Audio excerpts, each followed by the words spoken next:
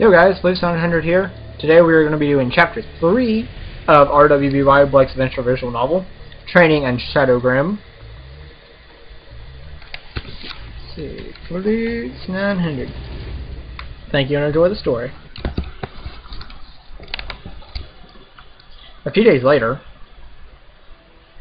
Hurry up! I don't have all day. Oh, Blake! Just a second, Blake. I'm glad to hear that you're feeling better, Blake. Yeah, I know. Now seriously, get your stuff and let's get going. I don't have all day. Alright, calm down, Blake. I mean, I did save your life and all. You can show me at least a little respect. I know! I just have a tight schedule I'm running on, Blue900. Alright, I'm all done. Let's go, Blake. Finally. We walk out of my room downstairs to the dining hall and out into the courtyard to begin your new training. Professor Ozpin left me in charge of your training. Okay. Let's see if you can control that right hand of yours, Blue900. What I want you to do is to close your eyes and focus on your power from your right hand.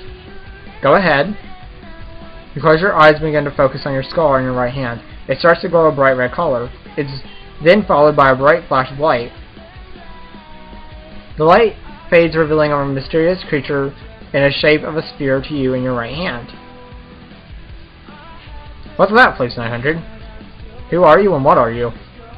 Hello, Master. I'm glad to see that you're alive. I thought that fall you would surely have died. Nope, I'm alive. Vector. Master? Just who are you? Who are you is a better question, Master. Do you remember what happened? Why you fell from the sky? No, I can't remember what happened. That fall must have erased your memory, left you unconscious in that forest. Blake just stares in amazement and shock of what is happening. Yeah, I don't blame you, Blake. Look, Master, my name is Vector. I'm your guardian. I've been protecting you for a very long time, Master. I do it from within that scar of yours on your right hand. I know you must have many questions for me, Master. Yes, I do. What are you is my first question, Vector, I mean.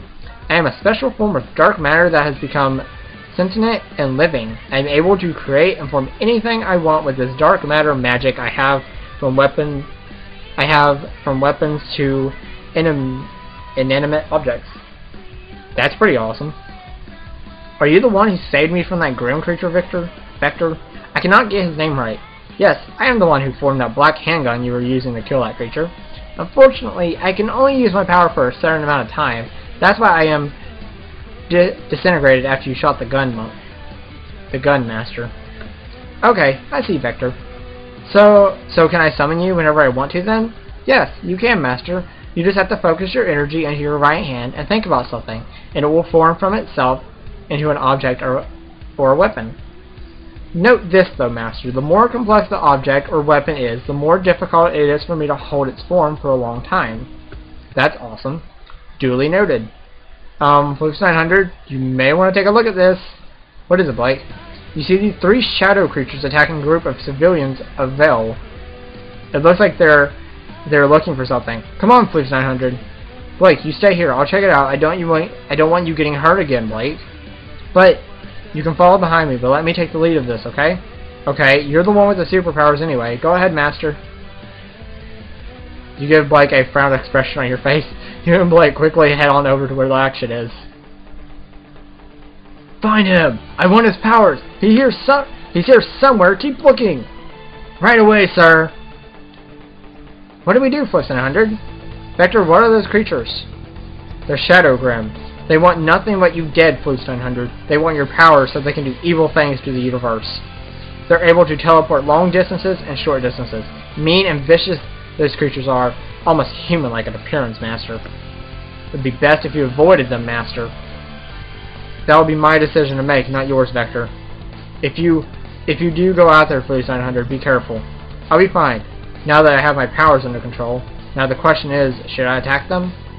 Stay hidden and wait for them to pass. Attack the Grim Elite Dual Swords. Oh, I don't know. Should I attack them? I feel like if I attack them, I'm going to get myself hurt.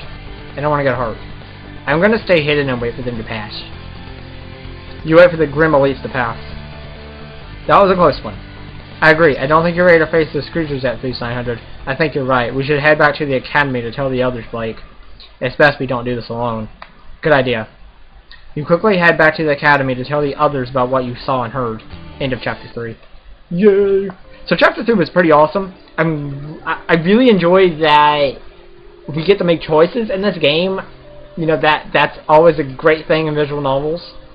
And, you know, if any of you are disappointed that I did not go and attack them, I'm sorry. I think it would have been a bad thing if I had tried. So, yeah. Maybe I'll go back and try that in another time. You know, maybe. I don't know yet. But anyway, guys, that's the end of Chapter 3. I hope you enjoyed. I'm really liking this. I'm going to be doing Chapter 4 pretty soon, actually. And, yeah. I'm going to try to make this Let's Play decently fast. I know the second game is coming, so I definitely want to play that as soon as it gets released. And so forth and so on. So, make sure to like, comment, tell me some of your opinions, thoughts on the game. Please go download this yourself. And make sure to share my videos, please. As a small YouTuber, it helps me a lot. And I will catch all of you guys later. See ya.